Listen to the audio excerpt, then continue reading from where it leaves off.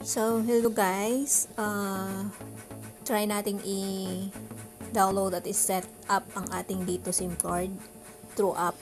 So, click lang tayo sa Play Store for Android. And then, search for dito. So, ito yun guys, yung application nandito. Install.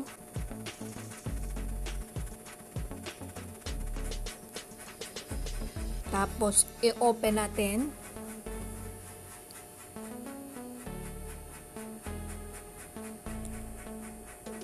So, skip lang. Then, let's get started. Allow.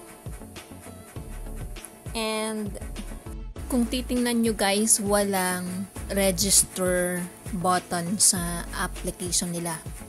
So, ang nakalagay agad dyan is sign in with your dito number, pero walang registration. So, ang gagawin natin, punta muna tayo sa website nila. So, hinahanap natin yung kung merong registration doon sa website nila, kung paano mag-register ng ating SIM card since walang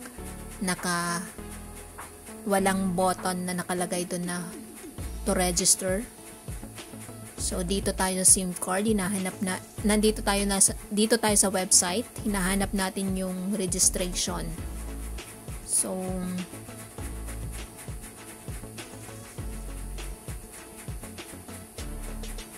browse app, wala pa rin tayo nakikita kung paano mag-register ng dito SIM card. Walang register. Meron lang frequently asked questions. Pero walang nakalagay kung paano mag-register. Wala din sa menu. So,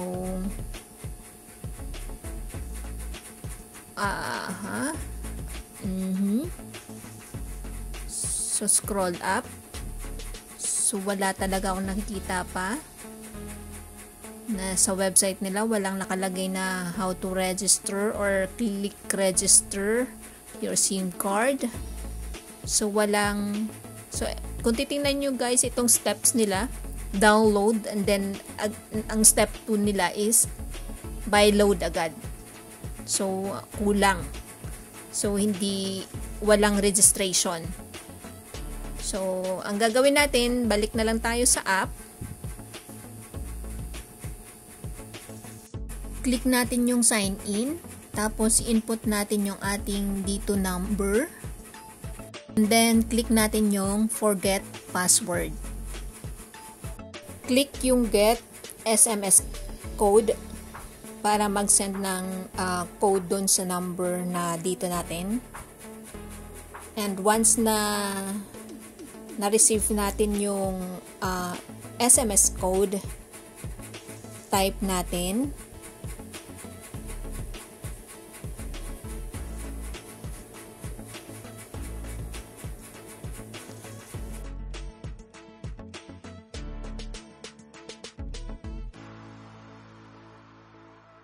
Once na-type na natin yung ating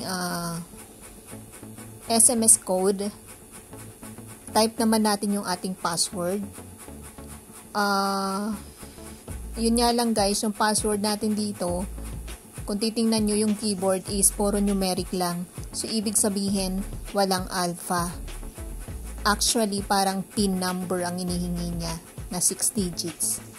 So, just type yung PIN number na 6 digits and then retype the PIN number and click submit. And ayun, your password has been successfully changed or modified. So, try nating mag-sign in na.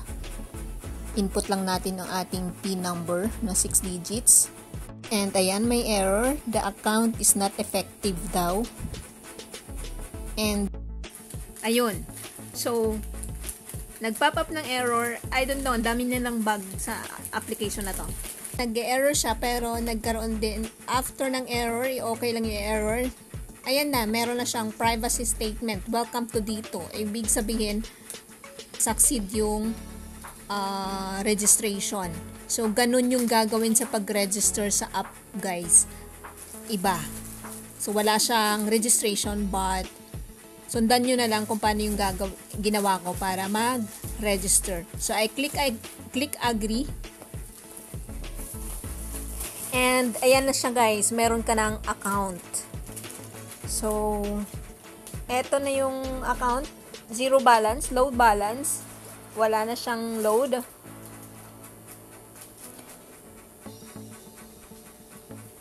Tapos, kung bibili ka ng load, so buy promo or buy load, meron siyang 10 piso, meron siyang 30, meron siyang 50, 100, 200, 500.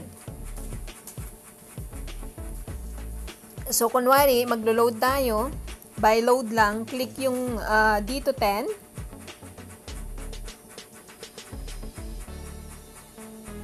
Or, pwede nating i-type yung 10 pesos. And then, click buy load. And meron siyang option na debit or credit card, WeChat Pay, GCash at saka GrabPay. So, kapag hindik mo yung debit credit card, guys, eto yan. So, meron siyang Visa at saka Mastercard. Pwede kayong gumamit ng card. Pwedeng credit card, pwede nyong gamitin dito. So, since hindi yan yung gagamitin natin yung GCash. Click GCash and proceed to payment.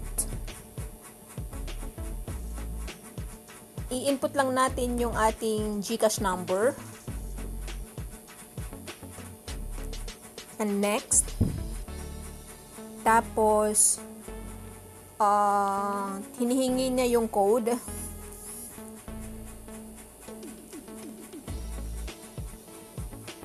Na sinend dun sa phone number, sa GCash number nyo. Tapos, then next.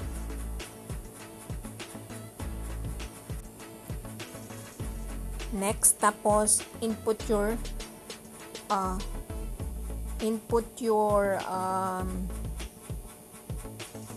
PIN number. Then next. And pay 10. So, ayan, payment successful na, guys. Tapos, makaka-receive kayo ng message from GCash na successful yung payment. So, thank you. You have successfully purchased 10 pesos worth of load to this number. Okay? Then, done. Ngayon, punta tayo sa dashboard, guys. So, ito na yung dashboard. Ayun na, nag-reflect na. Nakapag-load na tayo ng 10 piso sa ating dito SIM card. So, ayun, guys. Sana nakatulong kung paano yung pag-register online, pag-download ng app, and then pag-register ng ating SIM card number, and pag-load sa ating SIM card na dito. So, ayan, guys. Sana nakatulong. And if you have any questions, suggestions, don't forget to leave a comment. And I'll try to answer yung mga questions nyo. And please, don't forget to subscribe to my channel for more video like this or any requested video or content that you want me to create. So, nasa inyo yan, guys. Kung kaya nating i-create yung mga requested content or video na gusto nyo, then I'll do it. So, just leave a comment po. So, thank you, guys. Please don't forget to subscribe. Bye!